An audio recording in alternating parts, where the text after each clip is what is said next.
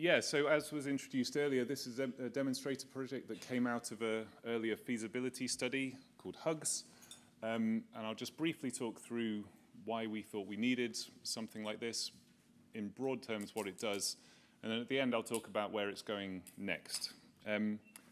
So the kind of data that we're interested in is anything related to greenhouse gases. So concentrations in the atmosphere, so you're probably all familiar, I hope, with the Mauna Loa Keeling curve, as it's called, the CO2 record over the last few decades, showing increasing CO2 concentrations in the atmosphere. We use data like this to keep track of global levels of greenhouse gases, which is obviously crucially important for understanding our climate. But we can also use various types of different types of greenhouse gas data to try and understand national emissions. So in the dashed line in this figure, that shows the UK greenhouse gas emissions inventory, so where the government or agencies acting on behalf of the government tot up the amount of economic activity that produces greenhouse gas emissions, adds it all together, comes up with a national total. So the number of cars on the road, number of cows out there, etc. So that's the inventory, but we can also estimate greenhouse gas emissions using atmospheric data as well. And so that's what's shown in the solid line here. So the UK has a greenhouse gas monitoring network called the DUEC network. And we use this information now routinely every year to evaluate the UK's greenhouse gas emissions inventory report that goes to the UN. I think it's fair to say the UK is pretty pioneering in this respect. We have a lot of information that we combine from the top down, the atmospheric perspective, and the bottom up to really try and understand what we're emitting as well as we can. And then we also use a variety of different models and data to try and understand natural fluxes and how they're changing. So this is a snapshot of a process model that's trying to predict methane emissions from wetlands, for example, a system that's really sensitive to climate. Okay, so there's all this data out there. Why the need for OpenGHG? Well, there was various challenges that we found that we were facing all the time when we were dealing with these different data types and models. The first is that if we just look, for example, at the atmospheric monitoring networks, each of these different colors here shows some of the global networks that are available. It probably makes it look more dense than it really is. A lot of these are just flash samples that are taken around the world. But there's a whole variety of different networks, and there's no standard for reporting your data, your greenhouse gas data at the moment. On top of this, there are kind of campaign-based data sets which people go out and collect. All of it comes in different formats. Some of it's archived really well. Some of it's kind of done on a fairly ad hoc basis, all on different calibration scales. So we have this problem that a lot of communities face of standardization, regularization of data, dealing with data gaps, etc. The other problem is that the data that we have in the atmosphere is sensitive to different scales. So if we made a measurement here outside in London, we'd be sensitive to relatively small scales nearby, whereas we have satellites now that are orbiting the Earth measuring CO2 and methane, for example, which can get a much more broad-scale picture, but they're sensitive to the atmospheric column. And these different satellites also operate on different scales. So we need to deal with that. And finally, we need complicated models that help us understand these different data sets. So we have different models that predict fluxes coming from the surface, and then we have to have atmospheric models which simulate how those emissions, once they're released into the atmosphere, how are they transported around by the wind. And so that's what's shown here. So that was the motivation behind OpenGHG. So what we wanted to do was build a set of tools, software tools, that allowed us to aggregate data from these various different sources, and then produce a set of standards that we would propose for the community for how this data should be treated, what kind of metadata do you need, what kind of structures should this data have. And then we wanted to generate some tools that would allow us to do useful things with that data. So that's what we've been working on for the last few years. I'm not going to talk in detail about the architecture here. If you want to come and ask me about how we've done it, I'm very happy to bore you with all the fine details. We originally started off this process as a cloud-based software stack. The idea was that this was going to sit on the commercial cloud We were going to port it to the Jasmine cloud. We've now made it more flexible than that. It's a software tool, set of software tools that can be used on the cloud, but also can be used locally. So if researchers want to download these tools just for use on their own server, on their own laptop, they can do that. It's not an archive on its own. We're not trying to replicate CEDAR or anything like that. But what it is a set of tools to pull data from public archives and process them into a consistent format and then do useful things with them.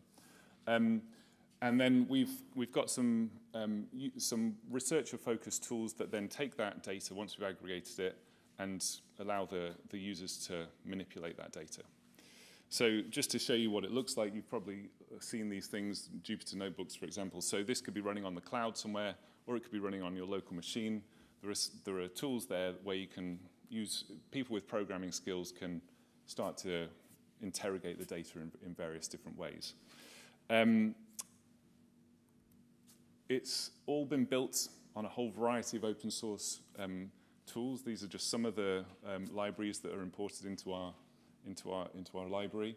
And we have a GitHub organization where people can come and look at our code, fix bugs, propose new types of tool that they want to add to it. And we're trying to grow our user community now. So feel free to visit. The other thing that we were keen to do was, once we've got all this data together, we now wanted to show people what we can do with it. One of the really cool things that we did was during COP26 in Glasgow, a whole bunch of groups were coming together from around the world to make greenhouse gas measurements in Glasgow at the time to kind of try and showcase what we can do with atmospheric data. And so we used OpenGHG as the live data streaming hub, if you like, to aggregate that data together, standardize it, and then show the attendees at COP what was happening. So we built this tool which showed some of the data sets that were being made in Glasgow, and we added some additional tabs which told people, once you've collected this data, what's it used for in the real world. So that was a really nice outreach tool. And as I'll say in a minute, we're also now modifying this for other projects. So that's a very, very brief overview of what we've been doing. And I think one of the most exciting things now is that this project is still ongoing. We've finished our funding from the Constructing a Digital Environment part, but we've now been able to take this project to the next step, hopefully. The main focus is still to try and grow this user community. What we really want is for the greenhouse gas community to take ownership of this code and contribute to it. And we do have external users now. We're obviously using it in our groups and the teams that have helped develop it. But we now have some external users, and we're keen to grow that. We're using the aggregation and visualization methods in the software to help with the visualization for two different projects. One is an international greenhouse gas monitoring network called A-Gauge. So we're just building a dashboard now that will show the A-Gauge data using OpenGHG. And then also the UK DUEC network. So I'm going to show a QR code in a minute. If you want to see some UK greenhouse gas data, we have that up on the web now. But perhaps the most exciting thing from my point of view is that OpenGHG is now going to underpin what we're calling a prototype operational greenhouse gas emissions evaluation system for the UK. So this is a new project that has just started called GEMMA. It's been led by NPL, but it involves the Met Office, Bristol, Edinburgh, various other groups. And the aim is to take what I showed before about the pulling together these various different ways of estimating the UK's greenhouse gas emissions. And instead of having this just be part of a 2-year reporting cycle that happens, when we release our UNFCCC inventory reports, what we want is to have an information center where people can come to and see maybe 1 or 2 months in arrears, what have the UK greenhouse gas emissions been, in near real time.